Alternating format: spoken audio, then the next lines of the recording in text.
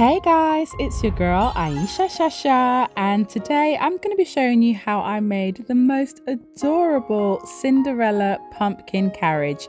Now in this video I'm going to be using the products that came in the Sophie and Toffee Cinderella themed box. This isn't an elves box, this is one of their very special quarterly boxes that they do. And the last theme that we had was Disney villains. This one is Disney princesses, and of course it is Cinderella, who is the main girl. Now, bear in mind, I haven't actually seen all of Cinderella. Please don't hate me. Okay, so I wasn't all too familiar with how her pumpkin carriage actually looked, but I kind of just wanted to do my take on it. So I decided to use lots of blues, a few little hints of pink in there as well. I just wanted to make it look as magical as possible.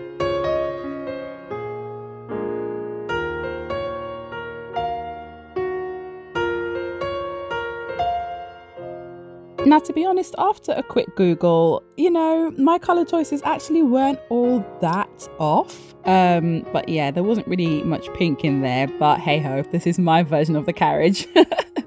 But yeah, you'll see the pink in just a moment. Anyway, so once I had put the mica powders into the mold, I then mixed together some baby blue pigment, only a tiny little drop though, into the resin along with some beautiful glitters, and popped it out. Now this isn't a shiny mold, by the way, so when you pop it out it will come out matte like this, but then all you have to do is just glaze it over and then it will be absolutely fine. Then after that, what I decided to do was to just use a bit of UV resin on the inside there, just to kind of strengthen it a little bit, because I don't think that the mold is meant to have the resin go all the way over the top of it like that. I think it's actually supposed to be more of a sort of like open window kind of thing. So that layer there at the top, it was just a little bit too thin for my liking, so I had to go in and just reinforce that. Next, I took the yellow mica powder and I just filled in the little crest on the front of the carriage. Bear in mind, mica powder gets everywhere, as you can see, so do make sure you have a wet wipe handy, but also make sure that you have something to dry it with as well, because you don't want to get any of the residue of wet wipe in your mold, because that will just mess up your resin.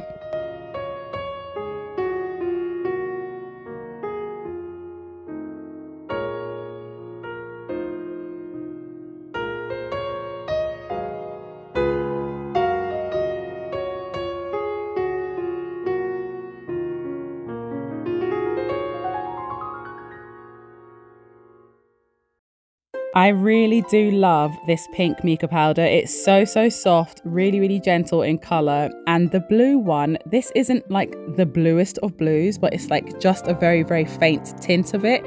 And I think it's just so beautiful. And because it was so faint, it meant that it kind of like allowed the blue from the main part of the carriage to really sort of shine through.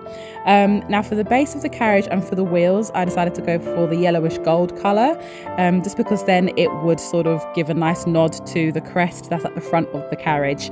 Remember as well, you do need to make 4 of these wheels, so do make sure that you do a second set as well. Now the first time that I did this, I accidentally snapped off those little bits that are on the ends, so please do make sure that you're handling it with the most care and just be very gentle with it. It will be stronger once you've reinforced it with your crystal gel, but yeah, just be careful when you're taking them out of the mold.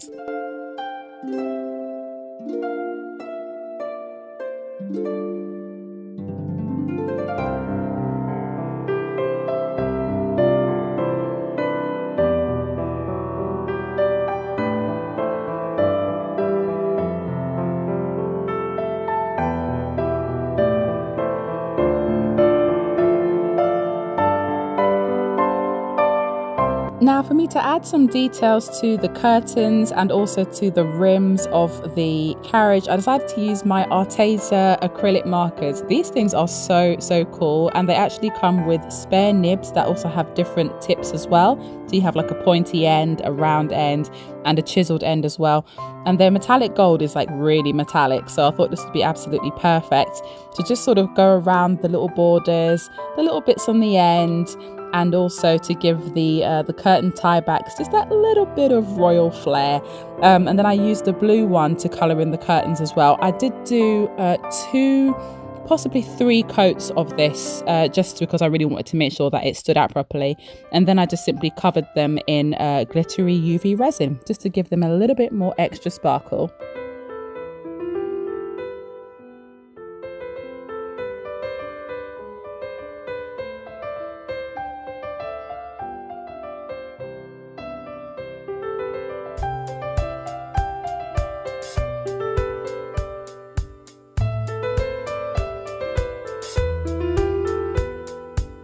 Okay, be honest, you weren't ready for that little beat drop in the music, were you? Don't worry, there is another one coming. Yeah, so basically I'm just covering everything in the glittery resin just to make sure everything is all nice and sparkly.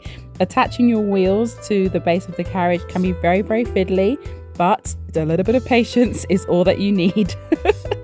Just simply put a little, or I say simply, it is very fiddly, but yeah, just put a little dot of resin onto the ends and then very carefully place your wheels against it and cure it as quickly as you can.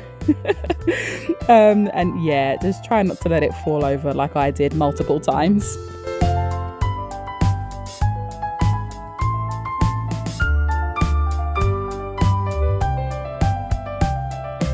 So now I'm just using the crystal gel to dome everything. I really do like this stuff. In fact, I kind of want to get myself some more of it because it's really, really good just for like doming your projects. And yes, my confetti is very strategically placed. Those were some air bubbles that I didn't like the sight of. So I would say to just cover up your mistakes in glitter.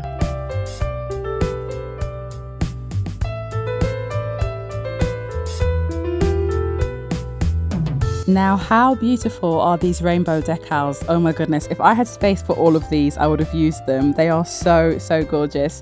So what I did is I flipped the front of the carriage over and then I just added in this really, really beautiful portrait of Cinderella and domed the back of it. And it kind of made it look like she was just, you know, riding in the carriage.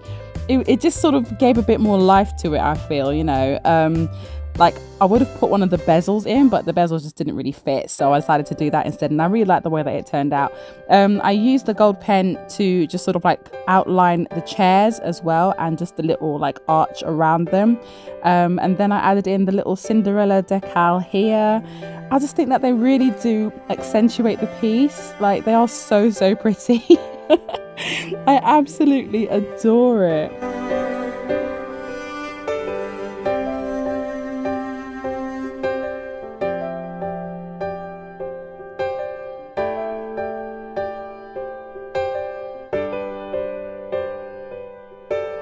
So then I had a little stroke of genius and I decided to put little Gus and Jack into the carriage as well because of course they'd be trying to hitch a ride, obviously. Who wouldn't want to have a ride in this carriage?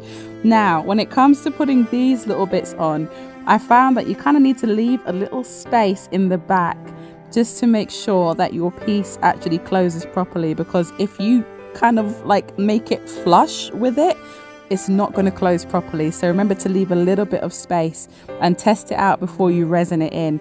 I found that out the hard way. Now listen, I know that you are expecting me to wear this on my head or as a ring or as a necklace, but honey, I'm actually going to just keep this as a beautiful ornament because it's too fragile for me to wear anywhere. And I want to be able to pick it up and open it up and look at it because I absolutely love it.